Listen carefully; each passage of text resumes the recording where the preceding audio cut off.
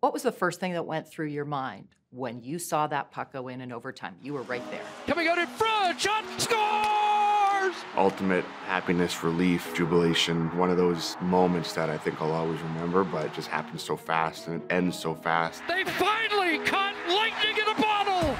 You almost can't believe it. It's kind of one of those things where I'm just so happy for everybody. The puck went in and we got to experience that win together. Now for Tavares behind the net and shoots and scores!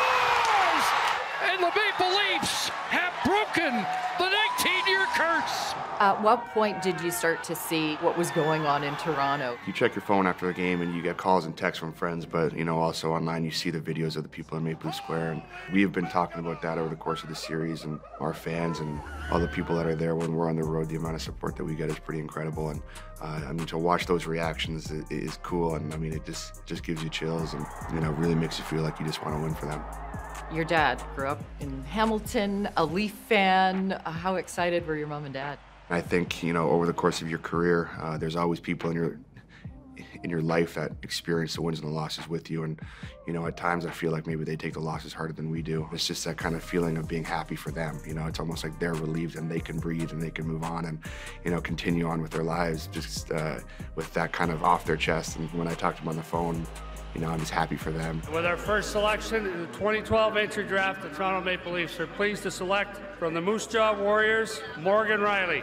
As the longest-serving Leaf, you've seen more playoff disappointment than anybody else. When you think back to the disappointments, was there one that stung the most? I think it changes. I think each year, if you go back to our group's first opportunity to play in the playoffs against Washington, and then you go to now, truly everyone in sequence got a little harder and a little bit more painful. And I think that our group was able to learn from those experiences and those losses and grow, stick together and have the mentality of, we're not going to just give up, we're not going to mail it in, we're just going to keep working until it eventually happens. And, I think that's really brought us closer together. And that's a conversation, unfortunately, we've had multiple times after the playoffs about not giving up and, just wanting to get right back in the fight the next season. So, I'm really proud of those guys for playing and not giving up. I've got to wonder, the loss in Game 5. For the fans, it's like those doubts are creeping in again. We have seen this movie before. You're human. Do those doubts creep into your mind, and how do you put them at bay if they did? It's only natural at times to have those emotions, whether it's, you're overly confident after winning a game or, those doubts come in after losing a game. But, I think it's a great thing because it's a team sport and it's a beautiful thing to talk to one another. And I think that's really what brings you back down to earth. Whether you're too high or too low, you're able to be around one another and just establish that, you're still up in the series, you're going on the road with a chance to win. And, the noise is there for sure, but, with our group and our experience, I think when we have those conversations together, we're able to kind of equal it out and, keep ourselves in the moment.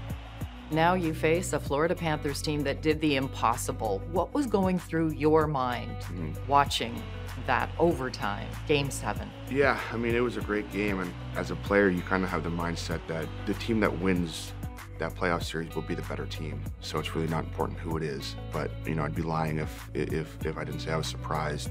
Obviously, if you look at the year the Bruins had, they were an outstanding team, and to see Florida come out on top.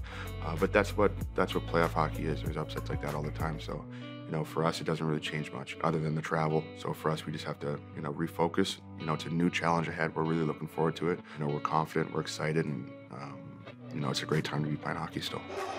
You pick him, I might try to skate it in.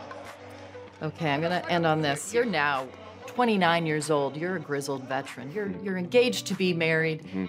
When you think back, though, to your draft day, 2012, that fresh-faced kid. Yeah. Would you have any advice for him? What would you say to him? I think the only advice I would give would just be to not get discouraged by anything along the way, whether it be playoff losses or injuries or regular season losses. The challenges that come are all going to be building towards something, so take them and learn from them, use them as motivation, and just keep working. But like you said, I'm 29, but I got a lot of hockey left to play, and I got a lot of lessons to learn still along the way, and that's part of the journey, and that's what makes it so fun, and that's why our guys feel so fortunate to be in this position.